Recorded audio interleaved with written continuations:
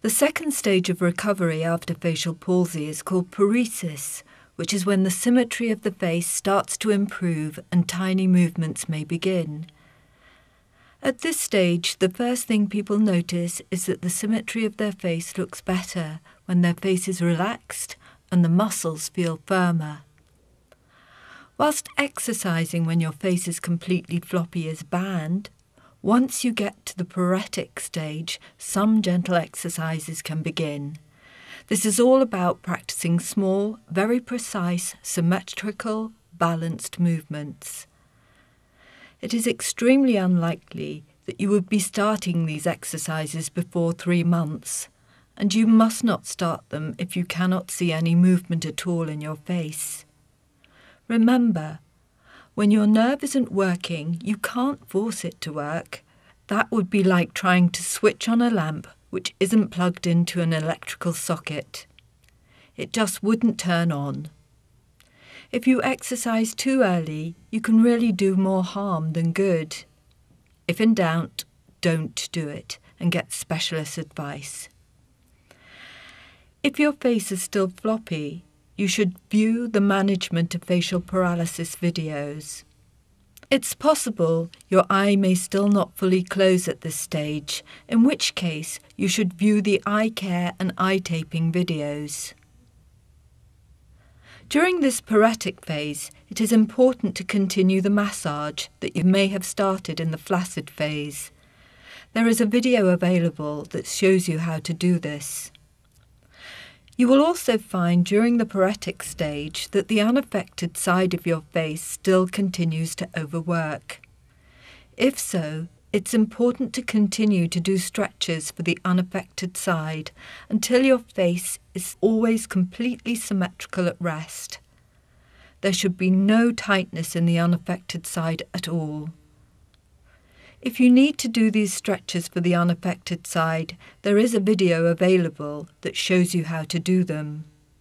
By the time you view this DVD, it is also possible that you may already have passed the paretic stage and are noticing synkinesis in your face. Synkinesis means linked or unwanted movements. For example, the face twitching, the eye narrowing when you eat, or the cheek lifting when you close the eyes. If you are not sure what synkinesis means, please watch the Introduction to Facial Palsy DVD. If you have got synkinesis, this doesn't mean that you can't do the paresis exercises. However, you may need to be cautious in terms of doing your best to control synkinetic movements whilst you do them. More information about this can be found in the synkinesis exercise video. Exercises during paresis are difficult and extremely important to get correct. Therefore, we highly recommend that if you do not already see a specialist facial therapist, you ask your doctor to refer you urgently. The exercises given in these videos are just a few of the exercises that are important in regaining good facial movement. However, due to the complexity of other movements, we have only included the more basic expressions here. Exercises during paresis focus on performing movements of the face that are small, precise, and symmetrical. The effort used to do the movements must be very gentle and must be the same on both sides. Generally, the effort should be no more than 2 or 3 out of 10. As you can see from the scale on the screen, which means almost no effort to very light effort. Using too much effort will make movements spill over into the wrong muscles and will make you more at risk from synkinesis. Also, effortful facial movements just don't look natural. In day-to-day facial movement, the highest anyone would get on the effort scale would be 4 or 5 out of 10. So we would certainly never exercise at a higher level than would be commonly used. The accuracy needed for good facial movement requires you to think carefully about which muscles you should be using for a movement and also which direction that muscle should be moving in. It can be hard when the face has not moved for a period of time for the brain to find the address of a muscle in order to activate it again. Exercise is all about re-establishing the links between the brain and the muscle without other muscles getting involved. Prior to having facial palsy, your face would have simply moved without requiring thought. After a facial palsy, it is not possible for the face to simply start working again as it did before. Movements have to be learned from scratch. Rather like learning any new skill, such as riding a bike, learning a musical instrument or foreign language, learning facial movement requires lots of practice.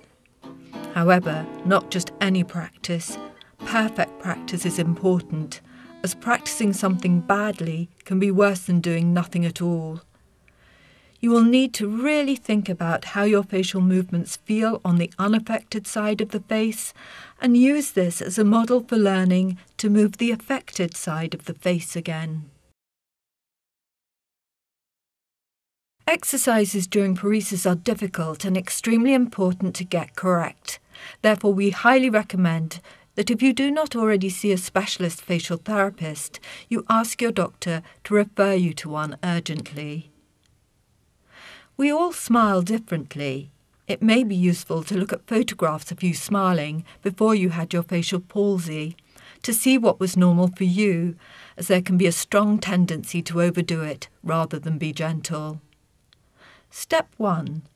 In relearning to smile, place your fingers in the hollow of your cheek underneath the cheekbone on the unaffected side. Step 2. Smile gently on the unaffected side only. Step 3. As you do this, pay attention to which muscle you can feel moving. Sometimes we find people clench their jaw, and it's really important to keep your jaw relaxed while you are doing this exercise. Step 4. After each smile, it's important to completely relax your face. The main smile muscle sits in the hollow under your cheekbone. This is the green muscle shown in the picture. As you smile, the muscle moves towards the ear, as shown by the arrow. Touching the muscle as you smile can help you identify its activity better. It's important to know where the muscle is and how it feels before you can even begin to try relearning your smile on the affected side. Once you feel you have identified the smile muscle on the unaffected side and have felt how it moves, then, and only then, you can try to copy this movement on the other side. To help you do this, you can try touching or stroking the smile muscle on the affected side. Remember to check your jaw is relaxed as you practice. The effort used in your smile should be no more than 2 or 3 out of 10. Although this may seem like a tiny exercise, facial movements normally are effortless, so this really is the correct way to practice. After each smile, remember to completely relax your face before trying again. Once you feel you have found that smile muscle on the affected side, you can have a go at putting both sides together. This is all about practicing a small, symmetrical movement. The smile must start at the same time on each side, move the same amount on each side, end at the same point on each side, and then relax down at the same time on each side. Remember, you should just be feeling the smile muscle in your cheek and the jaw should be relaxed. After each smile, completely relax your face before trying the balanced smile again. There may be just a flicker of movement initially, and that's absolutely fine. Movement should never be pushed too hard.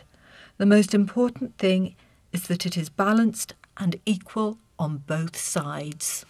In the early stages, the smile muscle will get tired extremely easily, so you should stop if you are finding you lose concentration, the movement feels unbalanced, or you are tensing the jaw or other muscles. It's important to practice little and often, perhaps 5 repetitions carried out 5 times a day. You may find it helpful to bring to mind a memory or thought that makes you happy, or something that is mildly amusing as you are practicing your smile, as emotional input makes smile training even better. Try to remember to use your balanced smile when you meet people throughout the day. This won't come naturally at first, but the more you use it, the more naturally it will come. Don't be afraid of using your smile. It's important to smile when you feel happy. Sometimes you may feel you need to hold down the strong side during the day if it's tending to overwork, just to make sure your face stays balanced as much as possible.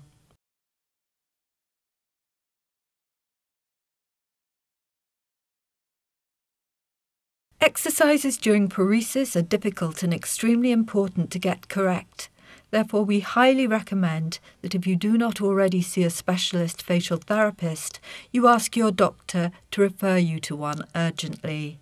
Rounding the lips is a very important movement which we use in speech, whistling, kissing, and blowing.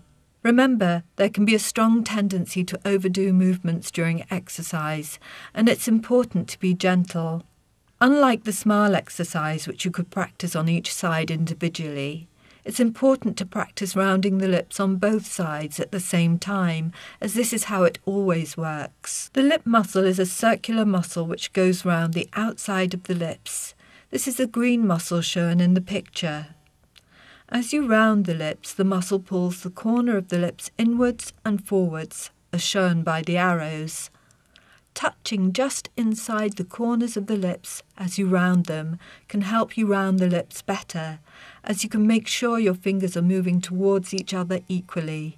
It's important to know where the muscle is and how it moves before you can even begin to try relearning your lip rounding.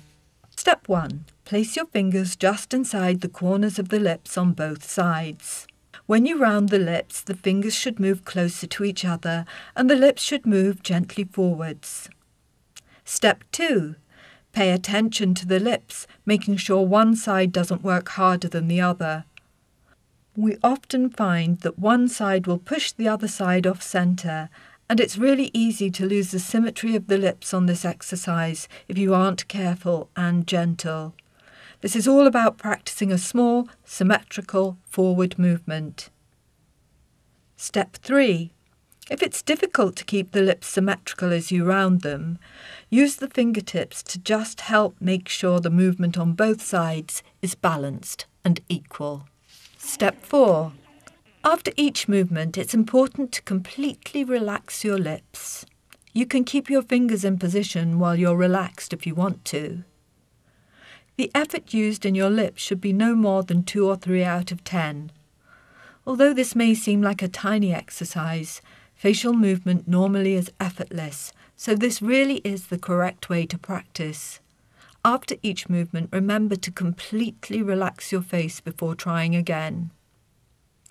The lips must start moving at the same time on each side, move inwards and forwards the same amount on each side, stop at the same point on each side, and then relax at the same time on each side. Remember, you should be feeling the movement around the lips, not anywhere else, especially not in the cheek. After each movement, completely relax your face before trying to round the lips again. There may be just a flicker of movement initially, and that's absolutely fine. Movement should never be pushed too hard. The most important thing is that it is balanced and equal on both sides. In the early stages, the lip muscles will get tired extremely easily, so you should stop if you are finding you lose concentration, the movement feels unbalanced, or you are tensing the muscles. It's important to practice little and often, perhaps 5 repetitions carried out 5 times a day. You may find it helpful to think about gently blowing bubbles through a bubble wand as you are rounding the lips, as thinking about something like this helps the brain find the muscles more easily and makes the training even better. Try to remember to use your balanced lip movement throughout the day, for example, when you are speaking to people. This won't come naturally at first, but the more you use it, the more naturally it will come. Some things like sucking on a straw take a bit more effort, but it will be really important to try and get the lips as balanced as you can at all times and really try to stop them twisting to one side.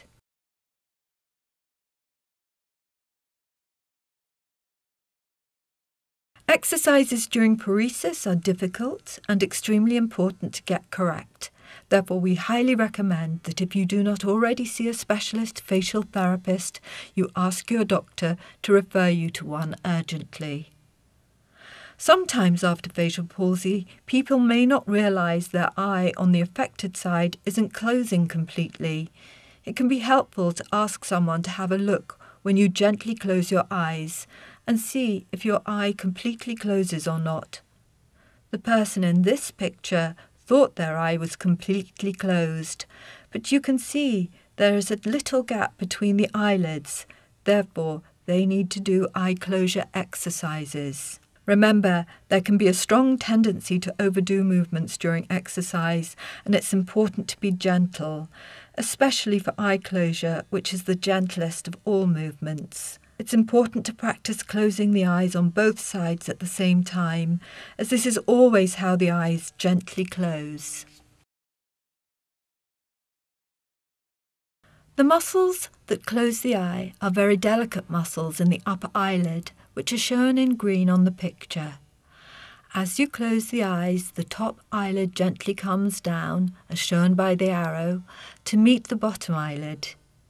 It's important to realise that the lower eyelid does not lift up at all when gently closing the eye. Touching the eyelids as you lower them can help you make sure that the eyelids are moving equally.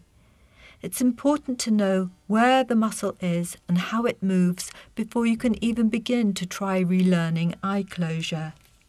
Step 1. Place your fingers gently on both eyelids. As you gently close the eyes, the fingers should move downwards at exactly the same speed and distance.